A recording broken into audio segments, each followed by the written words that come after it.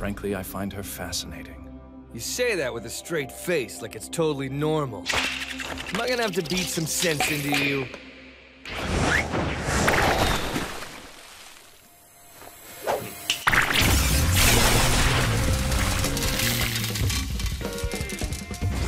Let's go!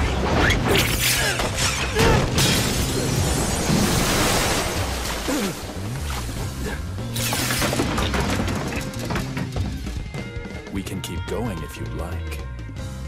You've changed, and I think I like it. I'm happy to keep playing if you are. But if you think you're gonna beat me, you're crazy! Stop it! After death, most people go to either heaven or hell, but in rare cases, some people are transported to Quindecim. Appearing as a fancy bar, Quindecim is run by the Arbiter Decim, who passes judgment on the deceased. Upon forcing guests to play deadly games, Decim draws out the truth hidden in each person's heart, ultimately leaving the decision for their future.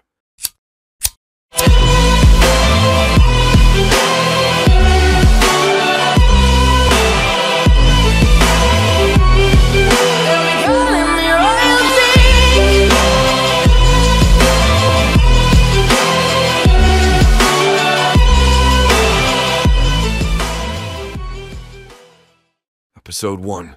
Welcome to Death Parade, where we are introduced to a man and a woman who are unsure of their current situation. As they look down the hallway in the unknown place, they realize it's super nice. Eventually, they find a bar at the end of it all, and are welcomed to a place called Quindecim. Bartender introduces himself as Decim, and he asks them a couple questions. First, he wants to know whether the people remember anything before arriving at Quindecim. The couple tell Decim that they remember driving to their honeymoon before awakening. Decim tells the couple he will be unable to answer any questions they may have, and that they will begin to play a game, then proceeds to tell them it will be a game of roulette with their lives at stake. As the final rule, Decim tells them until they play the game, they will be unable to leave the bar. The couple call him crazy and attempt to find an exit by looking around. After searching the bar and finding no such exit, they go back to the bartender and ask him to tell them where the exit is. Decim reveals a row of dead bodies behind him and tells them it's best for them to just play the game. He puts a button on the table and tells them to press it for what game they will play. The husband decides to press it, feeling that they will be playing a game of darts.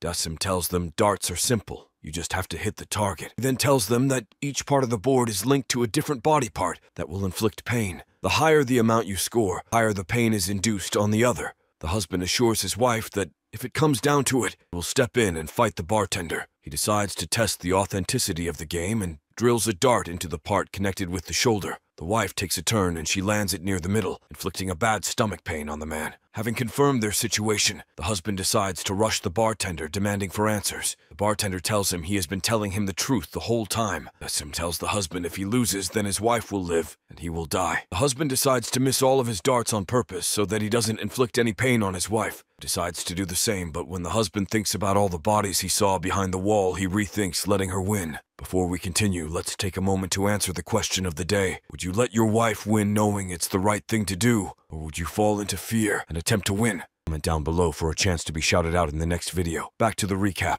He throws the dart down the middle, inflicting damage upon his wife, putting him in the lead. The wife then nails a double on him, causing his eyes to bleed. The husband then seems to take it personal, looking at the board, hoping to inflict pain. The wife then tells her husband that she is pregnant, which makes him rethink hitting the board. Still skeptical, the husband asks her why she never told him about their child. Instead of missing, he nails a double in the stomach area, causing his wife to be in intense pain. The husband remembers a memory he had overheard his wife talking about another man. His wife and her friend were overheard talking about how the wife cheated on him. The husband shouts at his wife, unable to believe her innocence. The husband then asks Decim if there was a special rule, there only being 7 darts while 2 people. Decim then tells the husband that whoever's boards the dart hits is who it counts for. The husband walks over to the board, preparing to throw the final dart and win the game, but his wife stops him. She explains that she didn't lie to him, he just didn't hear him out. The wife attempts to throw the final dart after stealing it from him, but he knocks her to the side. Whether it was intentional or not, the wife lands a bullseye to the middle, crowning her the victor. Decim announces that with that final dart, the wife has won. The husband pleads for a second chance, but Decim denies his request. The wife remembers how she died, being a car accident, and asks Decim if they are both already dead. He explains to her the purpose of Quindecim is to determine who goes to heaven and who goes to hell. The husband then remembers how they died and realizes what a mistake he made. trying to win. He falls to the ground and begs Dexim to bring him and his wife back. The husband shouts at his wife, knowing his fate, telling her that the child isn't his. The wife remembers all of the memories she had with him and realizes what a mistake she made marrying him. The husband falls to the ground, looking exhausted from all his crying, thinking that he was in the wrong. The wife walks away and tells the husband that she is in fact in love with someone else. She tells the husband that she was only with the husband for his money, and he grabs some darts and rushes at her. Filled with rage, he attempts to stab her. Dexim stops him in his tracks with strings, restraining him. The husband then dies right in front of the wife's eyes, and Dexim tells her to follow him. With the husband stringed together in one elevator and a devastated wife in the other, the two go their separate ways. Episode 2. Waking up in a strange place, a woman is welcomed to the new place by someone named Nona. The woman attempts to introduce herself, but Nona tells her she can't because she has no name. Nona and the woman travel on a train with other people dressed like Nona. The woman asks where they are going to, which Nona tells them they will be arriving on the 15th floor. They arrive at the elevator to take them up and tell the doorman they are going to Dexim's floor. The doorman says hello to the woman, but they arrive before he can strike a conversation. The woman is amazed by how nice Dexim's place is and is welcomed by Dexim. The woman asks Nona where they are, and she explains this is the deceased place. She explains that people pass, then come here and play a game. Nona tells the woman that she is an arbiter, someone who passes judgment on the deceased. Nona tells the woman that they take certain memories and give them back as they play the game to heighten their true selves. Nona tells Dexim to get something ready, and then he tells the woman to follow her. The woman, still unsure of her role in all of this, asks Nona what her purpose is. Nona tells her she is an assistant, and they arrive in a strange room filled with dolls. The woman jumps back after being startled by the dolls, to which Nona tells her to sit still. They sit in the back of the room and overlook the married couple before they play the game. The woman asks why they would play a death game if they knew they were dead. Nona then tells her that's why they take the memories of the deceased, so they will play the game heartfeltly.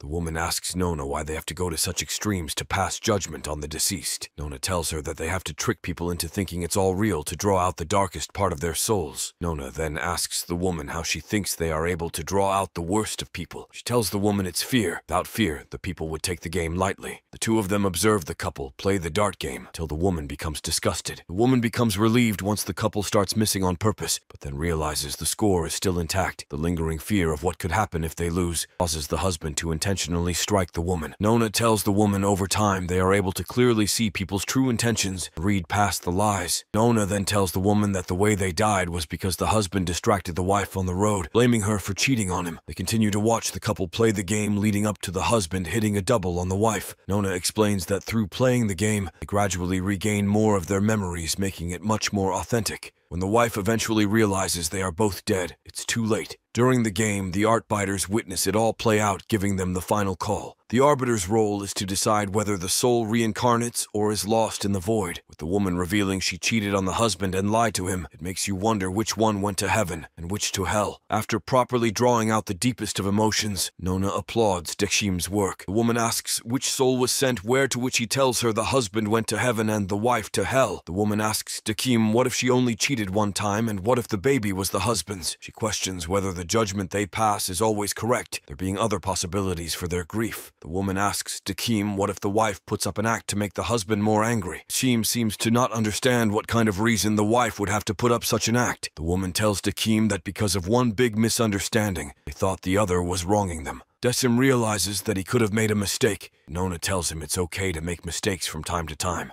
The three eventually settle down and try some drinks prepared by Dexim. Nona tells the woman there is no one who puts more effort into making the perfect drinks other than Dexim. Nona then tells the woman it's her time to leave, so she leaves the woman with Dexim. As Nona rides the elevator down, she deducts that it was no mistake they fought. She says the husband was an untrusting person who could never find true happiness. Dexim apologizes to the woman for having misjudged the couple while preparing her another drink. Episode 3.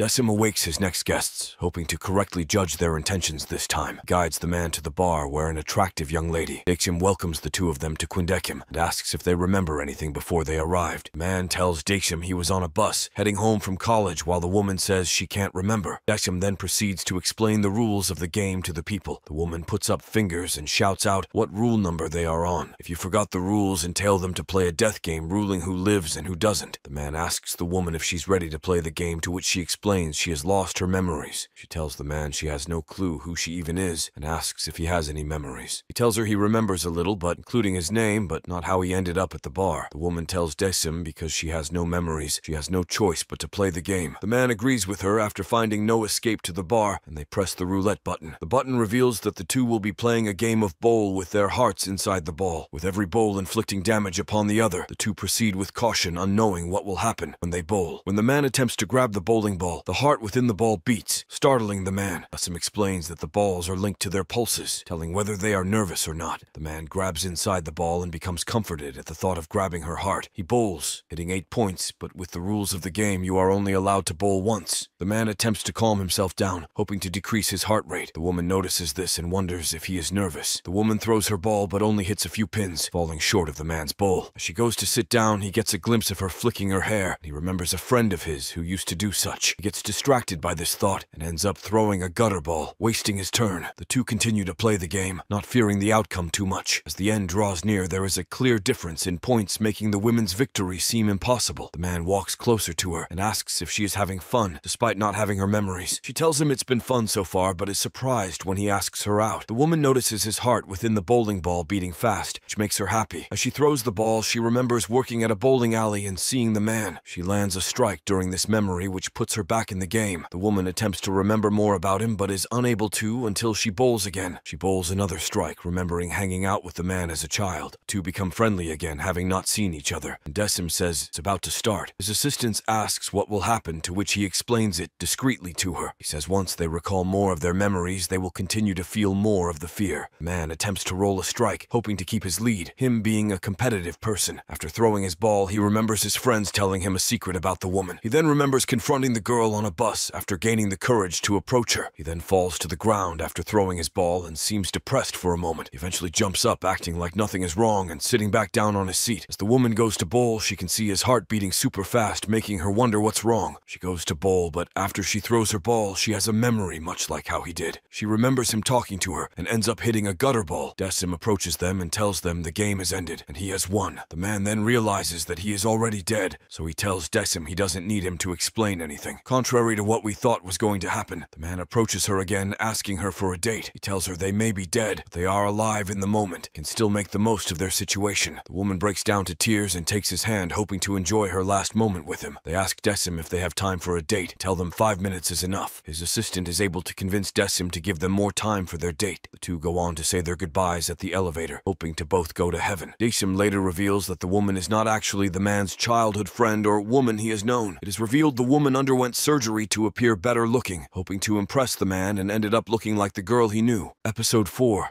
This time, there appears to be a duo that isn't as nice as the last two. They search around the bar, hoping to find some kind of exit. The lady tells the man she has it figured out, and that they must be on a hidden TV show. The woman introduces herself as Misaki, and the man introduces himself as Yusuke. Misaki asks Yusuke if he recognizes her, and he asks if she was in some TV show he's seen. Misaki tells him that this must be a hidden TV show, and she asks him to work with her. She tells Yusuke that he needs to act oblivious to what's going on so that they get a better reaction out of them. The two press the button, thinking nothing of it, and realize they're doing an arcade game. Suddenly, the ground shifts, summoning an arcade game which surprises Misaki, wondering what the budget of the show is. As the two approach the game, the screen lights up, displaying Battle of Life. The assistant tells them it's time to play the game, to which the two do. Firstly, they have to choose a character, but are surprised to find it's only pictures of themselves. Yusuke becomes agitated after seeing the game display all of his negative personality effects, calling him an otaku. The two begin their battle, both hoping to emerge victorious. Deitsum announces it's time to begin, and round 1 starts. Both still learning the attacks do a pretty bad job at displaying their skills. The otaku decimates the woman, having done nothing but play games during his life. He wins the fight, koing Misaki, and this leads to Misaki having a bad headache. She recalls some of her memories, them all being unpleasant ones of her being abused. Misaki tells Yusuke to wait before he continues the game, asking to let her win. She tells him it won't look good for the show if he wins every round. Yusuke decides to let her destroy her this time, getting him down to 1 GP without dealing much damage. Right before the woman is able to finish him off, Yusuke starts striking back. Before he can finish his ultimate combo, Desim presses a button on his remote, taking the ball of Yusuke's joystick. With no way to properly play the game, Yusuke Yusuke is defeated by Misaki. After losing, Yusuke experiences the same thing that Misaki did, getting a headache and recalling memories. Yusuke, like Misaki, recalls bad memories he had from his past. He reveals his parents neglected him, and he was bullied at school. Misaki then pulls him to the side again and asks why he went off script. She tells him to let her win this time, her obviously being the main character. Yusuke, however, tells her that there's no way they are in a television show. Yusuke tells her he has no idea how he got there, and knows unless he was kidnapped, he wouldn't be on a TV set. The two of them leave the bathroom and ask Daishim whether there are hidden cameras or not. Misaki demands him to tell her answers of what is going on, but stops when remembering the dolls behind the wall. She realizes that she has no chance against Yusuke, pleading for him to change the rules. Daishim tells her that she should know well enough that life isn't always fair. Misaki then sits back down at the game, devastated knowing she has no chance at victory. Yusuke continues to dominate the game until Misaki uses a special attack. She summons children to go and beat up Yusuke, which doesn't deal much damage, but it stuns Yusuke. Right when she attempts to go in for the attack, the ball falls off the thing much like how Yusuke's did. The assistant asks whether that's necessary, but stops when she witnesses Misaki slamming Yusuke's head into the machine. The assistant tells Daishim that they are pretty much forcing them to show their evil side, saying it's not right to do this to them. Misaki realizes what she has done after, but when she attempts to comfort Yusuke, she realizes it's too late. With his face covered in blood, Misaki pleads for Daishim to call an ambulance. Daishim replies, telling her to finish the game before they proceed. Misaki decides to follow Daishim's suggestion by continuing to play the game. While Misaki finishes off Yusuke, he lays idly recalling one of his past memories. Hearing his mother's name call out to him, Yusuke awakes and starts fighting back. He uses an attack summoning his mom to throw stuff at Misaki. The two on one health point each attempt to finish the other off, knowing it's a life-changing game. Both of them remember past memories before their death, Misaki having slapped her assistant. With the both of them fighting their best, they end in a draw after simultaneously KOing each other. Much like the others once they finish the game, they realize that they are already dead. Daishim reveals that he is the judge of whether they go to heaven or hell, telling them the elevators they came out of will decide that. The woman rushes towards Daishim, blaming him for tricking her into attacking Yusuke. Before she is able to land a hit, Daishim ties her up with his strings, halting her in her path. She tells her story of always being deceived by people and ending up with 5 children. Yusuke, however, remembers his own fate, him having committed suicide. Having realized his situation, Yusuke breaks down in tears, wishing he hadn't left his mother so soon. Misaki, on the other hand, is still pleading for Daishim to send her back and let her have a good life. Daishim goes in to comfort the two of them, assuring them they won't go to hell. He sends the both of them in their respective elevators after seeing the truth hidden in their hearts. Episode 5.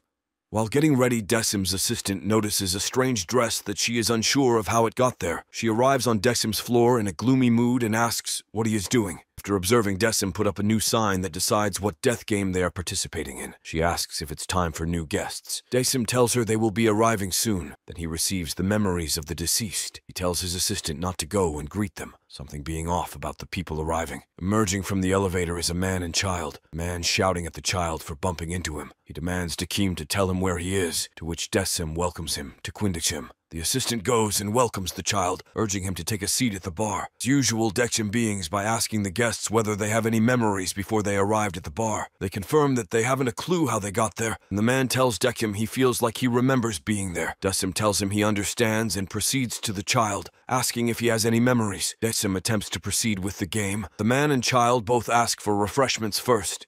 Nona plays a game of pool with the planets in the Milky Way alongside another man. The man asks her how many years it's been since she took over. She tells him it has been 82 years. Nona then tells the man they have played close to 180 times every year since she took over. The man tells her he has a lot of free time, him being the closest to God among the arbiters. Nona hits planets one at a time, eventually missing a shot on Saturn. The old man tells her it's okay to be nervous, but Nona says it was intentional. Going back to the man, he seems to remember something about Quindachim, and he falls to his feet. The man grabs some chopsticks and points it at the child's head, demanding them not to move. He tells Daishim he refuses to go through the game again, saying he'd rather die. The old man, however, tells Nona that he is surprised she has lasted as long as she has. He tells her he feels bad for Daishim, him having to constantly pass judgment upon people. During his explanation, he ends up missing a ball, giving Nona the chance for a comeback. Nona doesn't waste her chance and ends up defeating the old man. The man still holds the child, threatening Daishim to release him or else. Daishim, however, doesn't back down. showing him a string and explaining a story. Dekum tells the man that it was a mistake to allow him back in Quindikshim. Sim then strings the man up and prevents him from retaliating any further. To Deshim's surprise, when he turns around, he notices the kid looking down upon his unconscious assistant. Sim questions the kid, eventually being called out by name, forcing him to use his strings. The child attempts to run, but he is caught by Deshim's spider-like strings. The child then changes his voice and reveals himself to be a fellow arbiter named Ginti. Ginti asks Dekum if the girl is the one he was unable to pass judgment upon. Deshim then explains that he was unable to play the game with his assistant, having recalled her memories when she arrived in Quindikshim. Ginti asks what she is doing in Quindikshim, her being a human. Deshim tells him she assists with his judgment, giving human input to some cases. Ginti seems to have heard enough, so he fires water droplets at Dekum. After doing this, Ginti runs towards Dekim and attempts to retrain him, but is stopped by his strings. Ginti then recovers and rushes back to Deshim, but is put down by Nona. The doorman who works the elevator approaches and introduces himself as Clavis, fellow worker. Nona moves on with the topic and asks Deshim if he knows why she is there. Nona tells Deshim that his assistant has had too much of an influence on his decision.